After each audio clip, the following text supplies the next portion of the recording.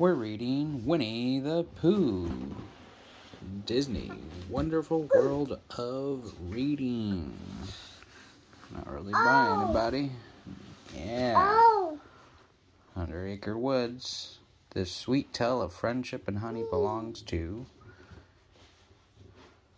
Who does it belong to? I believe it's Christopher Robin.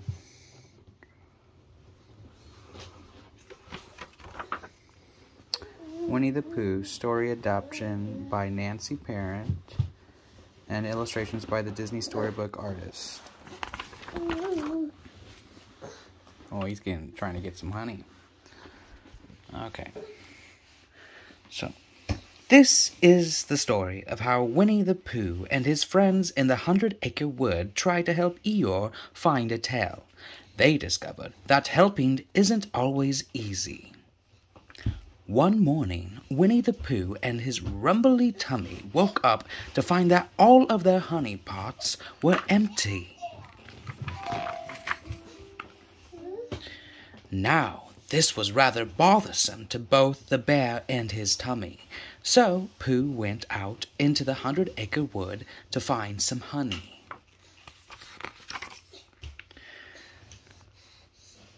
Pooh soon came upon his friend Eeyore. Sadly, Eeyore didn't have any honey. He didn't have any tail either. Wanting to help, Pooh declared, "I will find your tail. Then I shall get some honey." Just then, the friends heard Owl's voice drifting down. When Owl heard about Eeyore's missing tail, he wanted to help too. So the three friends went to find Christopher Robin. Here's Christopher Robin. Exhibit A. All right. Everyone soon gathered at the boy's house, and he announced a contest. Whoever found a suitable tail for Eeyore would win a delicious pot of honey.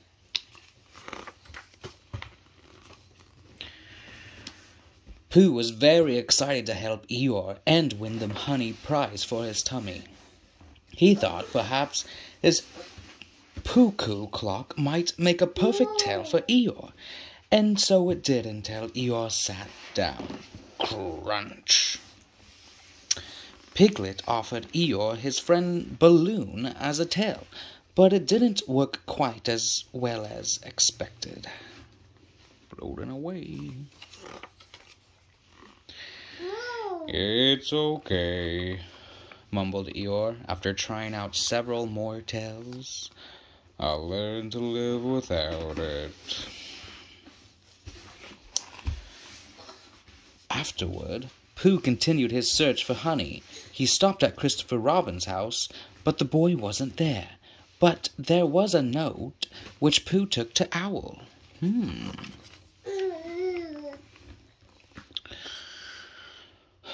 Owl helpfully read the boy's note aloud. "Gone out, busy Baxen, signed Christopher Robin." Owl gasped.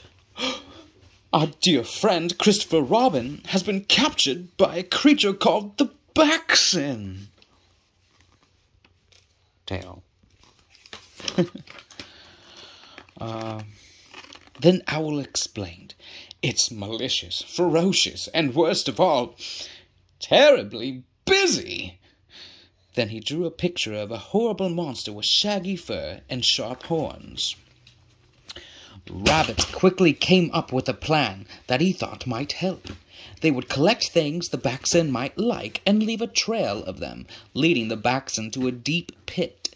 Then, when the Baxen fell into the trap, they would be able to get Christopher Robin back. While everyone collected Baxen things, Pooh and Piglet dug a hole and covered it. Meanwhile, Tigger tried to help by catching the Baxen on his own. He soon came upon an unsuspecting Eeyore. "You and me are gonna catch that Baxen," Tigger declared. "We just need you, Tigger-rized."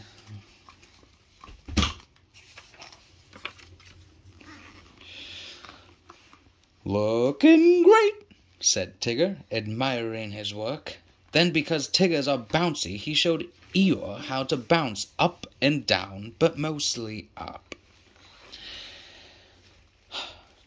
Next, Tigger dressed up like a Baxen so that Eeyore could practice sneaking up on one. But Eeyore had soon had enough Tiggerizing. He bounced away and hid. Tiger searched everywhere for Eeyore, but could only find his springy tail. The Baxen must have found Eeyore, Tigger thought. He didn't realize that Eeyore didn't want to be found by a Baxen or a Tigger. Meanwhile, Pooh and his friends headed for the Baxen trap, but Pooh's tummy was so hungry that he began seeing honey pots everywhere.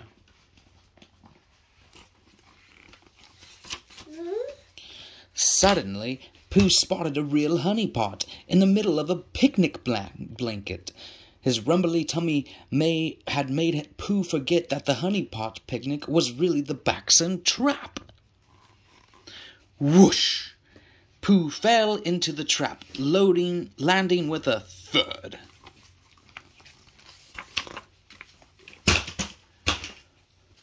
"We caught the Baxen!" exclaimed Rabbit upon seeing the trap. But the friends soon discovered that the Baxen was actually a Pooh Bear. Just then, Eeyore arrived wearing an anchor as his latest tail. Wanting to help, Rabbit suggested they use the anchor to rescue Pooh. But when they threw it into the pit, it dragged them in too, all except Piglet.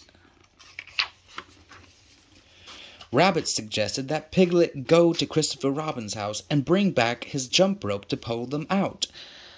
Little Piglet was rather nervous, but he wanted to help, so he ventured into the dark wood. Suddenly, he saw a red-eyed monster, but it was only Balloon stuck in a tree. Piglet freed Balloon just as an enormous shadow fell over them.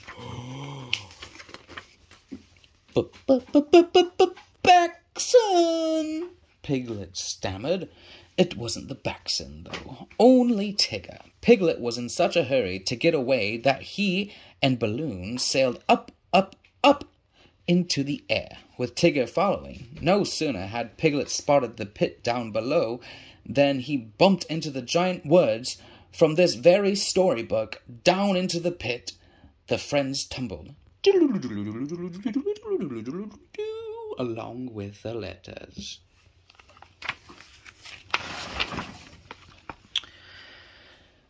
Now everyone was stuck, so Owl began to tell a story. Then Balloon floated away, and the friends thought they would never get out.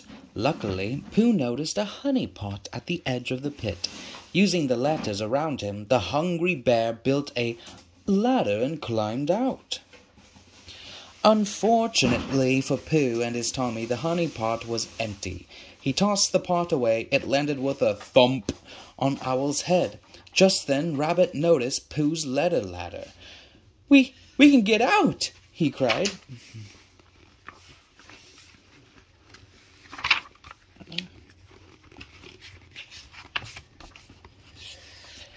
Outside the pit, the friends discovered Christopher Robin and Balloon. "How did you escape the Baxen?" Rabbit asked. But Christopher Robin didn't even know what a Baxen was. After Pooh showed him the note, Christopher Robin explained that he had written back soon, not back son. It had all been a silly misunderstanding. See, that's what he wrote. Busy. He spelled busy wrong. Gone out. Busy.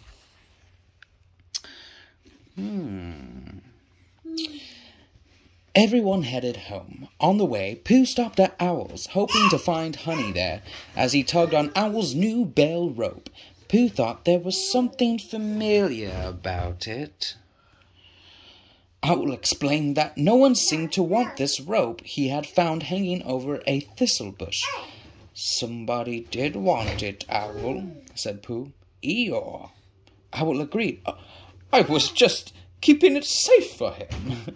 So Pooh took the tail to Eeyore without eating so much as a smackerel of honey.